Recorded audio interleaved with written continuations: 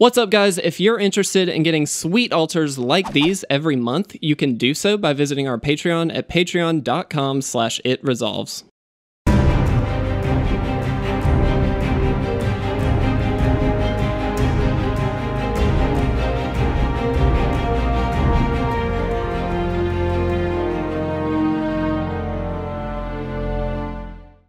What's going on, guys, and welcome to another episode of the Crack-A-Pack series. Today, we are opening up for the first time on this series the very new, brand new core set 2020.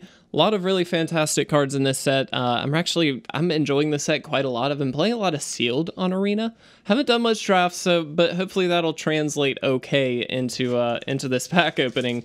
We will be doing our normal thing where we hopefully figure out what our first round pick will be. There are a lot of fantastic cards in this, so hopefully we get something cool. Our first card here is Lavakin Brawler. It's a 2/4 for 3 and a red, and when it attacks, it gets +1/+0 until the end of the turn for each elemental you control. Worth noting that does count itself, so when it attacks, if it's the only creature on your field, it's still going to get that +1 boost to be a 3/4, which is pretty good. Obviously, you need 2 or 3 elementals to really make this worth it, but she does kind of boost herself up, which is nice. I really like this card. There's a really cool combo with a goblin in this set that kind of lets her be unblockable, and then all of a sudden she swings for 1,000,000. Really, really sweet stuff. I found her to be very, very above average for a 4-drop, if not one of the best common 4-drops in the set. Absolutely love her. I don't know if she's first pickable, to be honest, so we'll see what the rest of the pack holds, but not a bad start, to be honest. Moreland Inquisitor is a 2/2 for 1 and a white. You can pay 2 and a white, and it gains first strike until the end of the turn. This is just a really serviceable, pretty good 2-drop. It's a 2/2 for 2, so it's a bear right off the bat, and then has conditional first strike as long as you leave up the mana for it. So honestly, just a bear with upside is really, really solid. Not as good as the Lavakin Brawler, obviously, but still really nice if you're in a white deck and you're looking for curve consideration picks. This is a perfectly good one to use. Honestly, just a really decent 2-drop. Blade Brand is a instant for 1 and a black, and target creature gains Death Touch until the end of the turn. You also draw a card. I found this to be a pretty good combat trick. I won't say it's amazing, but it is pretty good. Generally speaking, this just means one of your creatures is going to trade off with the opponent's creature, but on the onset, you also get to draw a card, and you usually get to trade up on those creature values. And so it's definitely worth it to run maybe one of these in a draft deck. I think it's perfectly fine in that sense. Honestly, the fact that this draws you a card is one of the biggest upsides in my opinion, but I would say this is like a conditional removal spell that also draws you a card, and that's great value. I wouldn't first pick it, but it is a good card. Mammoth Spider, very classic card, is a 3/5 for 4 and a green with reach, so it can block creatures with flying, which in this set in particular is very, very important to note. There are a lot of flyers in this set. It is its own archetype, and it's very, very good. This is a really great 5-drop. I found this to be a really good stall for the game. It's not necessarily the most aggressive card, because it does only have 3 power, and as a 5-drop, you'd kind of want it to have a little more than that, but it is still a really, really nice card for kind of clogging out the board, slowing the game down a little bit, which is generally Green's kind of thing. They want to go wide, they want to get a bunch of tokens out, and then eventually drop a big bomb that kind of swings in and does a ton of damage. This is a great card to help you get there.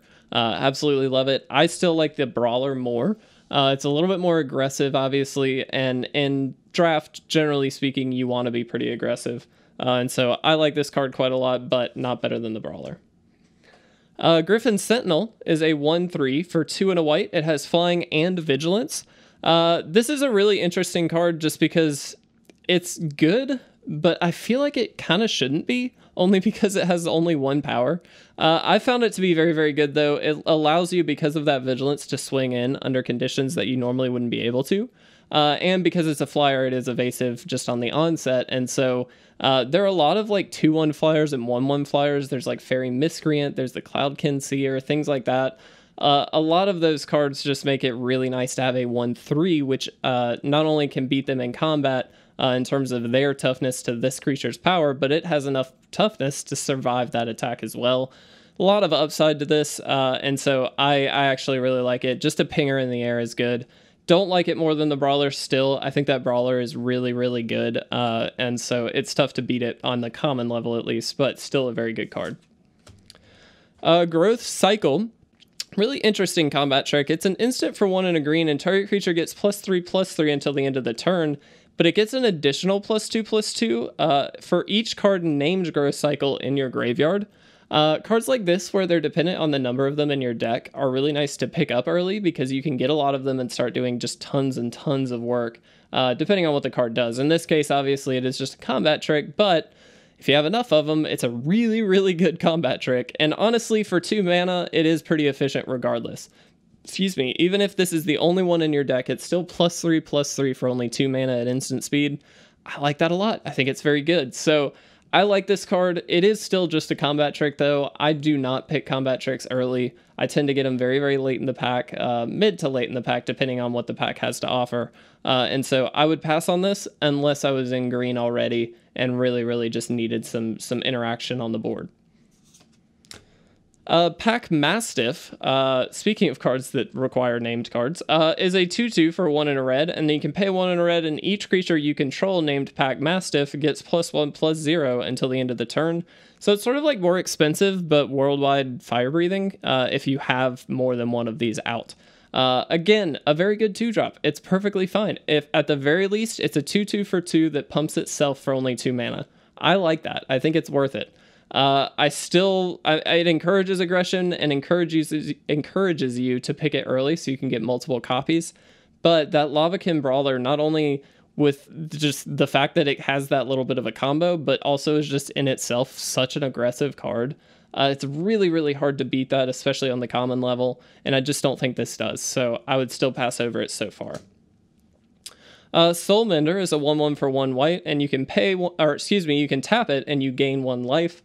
I found this to be kind of just mediocre. It's a 1/1 for 1, so I guess it's there on value, and that does have the ability of gaining you life, but it tends to die very quickly. There are a lot of like 1/1s and 1/2s in this set, so it's not like this is going to really be swinging in. Not that you would want it to, it is there to gain you life, but it's a very slow way of gaining life, unfortunately, and I found it in certain occasions, it can save you a little bit of time and hopefully make sure that you stay in the game, but lots of times that incremental life gain like this doesn't tend to get you there. What you really want are creatures that are sticking, that are doing multiple points of damage or gaining you multiple points of life.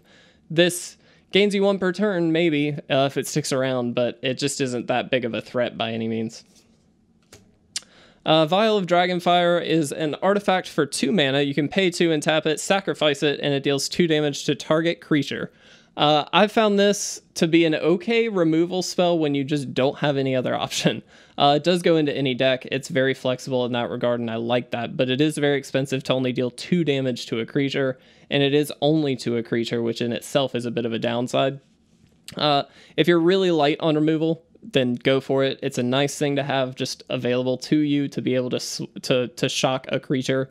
But in general, it's not a very powerful card. There are so many better removal spells in this set for sure. And speaking of which, Agonizing Siphon is a sorcery for 3 and a black, and it deals 3 damage to any target and you gain 3 life. So not only does this gain you a few more points of life, but it also deals 3 damage to either an opponent or a creature or even a planeswalker. It can be any target, which is great. And so honestly, this is such a better removal spell than the Vial. I don't know if it's better than the Brawler, if I'm going to be honest. I don't necessarily think it is.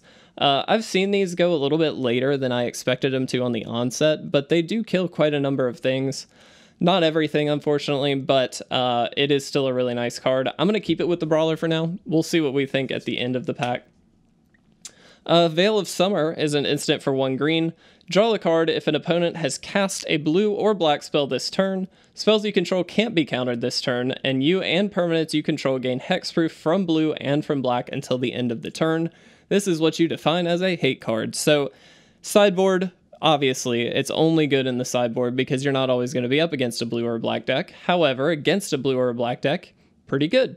Not amazing, if I'm going to be honest. I don't really love it, but it is a 1 mana draw spell at the very least, so it's not terrible. I honestly have never found myself playing this card.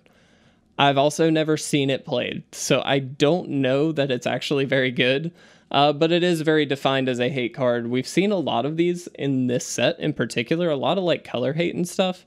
Very, very cool. I like stuff like that. It makes for great sideboard options, but this honestly is one of the worst ones in my opinion.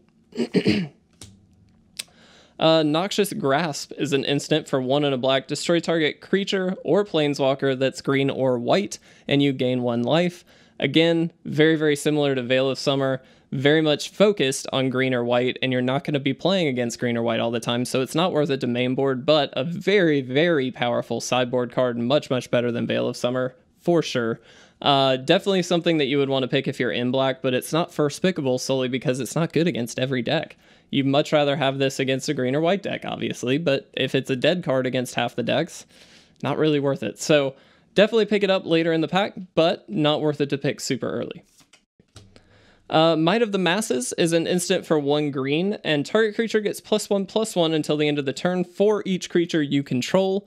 I actually have found this to be a really, really powerful combat trick, especially because it is in green. There's a lot of token synergies, things like that. Being able to go wide is pretty easy, and games tend to stall out just a bit, so you tend to build a big board until somebody can kind of break that. Might of the Masses might be the card that helps you break it. That being said, it is still a combat trick. It's not something that I'm looking to play, pick super early because it is just a combat trick. So I would rather be in that defined kind of token go wide strategy before picking up this, but if I'm in that deck, definitely interested. And then our rare here is Lotus Field. So it's a land, it does have hexproof, and it enters the battlefield tapped. When it enters the battlefield, you must sacrifice 2 lands, but it does tap for 3 mana of any one color. So it's very similar to Black Lotus. This was one of the cards that when spoiled, people went mad for. It is a really cool card too, and there's a lot of really cool stuff you can do with it. I don't think it's worth it at all in draft. There's very little ways you can get around that sacrificing 2 lands, and I just don't think it's worth it. In this draft in particular, in this set in particular, it's really important to try and curve out as much as possible, and just stay on curve, keep hitting your drops, excuse me, and keep playing threats. This doesn't allow you to do that. It takes turn 3 off generally, if you even play it on turn 3. Late game, it's fine because you can probably afford to sacrifice 2 lands, but by that point, you kind of don't need it. And so there's really not a whole lot you can do with it, in my opinion. It's a good rare for constructed when you're looking to do some very janky kind of things, but in general, not super exciting. And then we have a swamp, and then of course these new tokens, which look fantastic. Absolutely love these. But to me, it's between the Agonizing Siphon and the Brawler. I think I would lean towards the Brawler. Agonizing Siphon is a very, very powerful card. Absolutely leaves you more open as well because you're not as pinned into the elemental strategy. But this is just such a good payoff that it's really, really difficult to pass it. So I think that's what I would pick. Feel free to let me know in the comment section below if you disagree. I am happy to have that conversation. But if you enjoyed this video, please make sure to leave a like or a comment down below. And as always, please make sure to subscribe to stay up to date on all of our awesome content. Also, really quick, please do check out our Patreon. We have our new rewards coming out in August. We have Elish Norn as well as Karn Liberated. So some pretty awesome altars for you guys. If you're interested, the link down below will take you right there. You can look at all the information. If you have any questions, please let us know. So with that, I'm going to get out of here. Thanks so much for watching, guys. I'll see you in the next Crack-A-Pack episode.